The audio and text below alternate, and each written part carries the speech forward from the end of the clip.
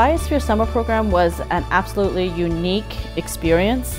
The impact of being in that environment for 2 weeks almost with other educators that are just as passionate about STEM and really having that feeling that, wow, we really can change the world.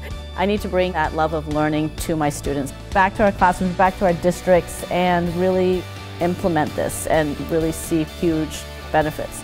My experience with APS and just their support for the biosphere, it's incredible, and I think I can speak for all the teachers that were there in my workshop. They were amazed. In 2014, I was named a presidential awardee for excellence in math and science teaching. Honestly, wasn't surprised because she's awesome. I think she deserves it, really. I thought that she was one of the smartest teachers I've ever had. What kind of started me going on it was the biosphere experience. It was after that I really saw myself as a science teacher, and I thought I could do this, you know. My teacher, Miss Mack, she's just a really good teacher, well, great teacher.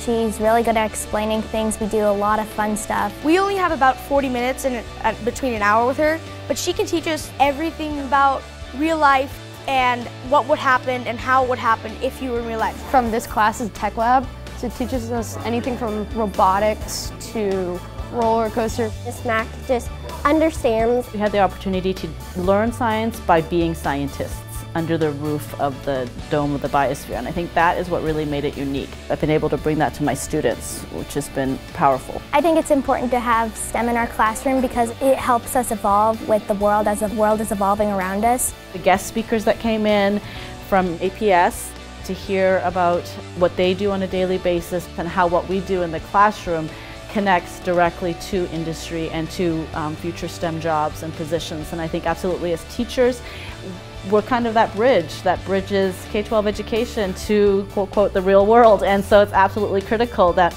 we see that and we see that for our students, and we can envision bringing that back into the classroom.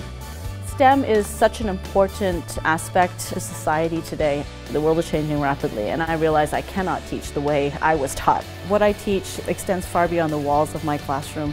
I really believe in inspiring and igniting curiosity in my students, inspiring a future generation of inventors and innovators and engineers, and a generation that's going to solve the problems that we face as a society. It's a tough time to be a teacher, and I think it's through organizations such as APS and them doing what they're doing that really keep me in the classroom and keep me positive and optimistic about the future that we have. I think it's through like the training I had at the Biosphere, those kind of powerful experiences that continue to keep me here and know that I'm making a difference.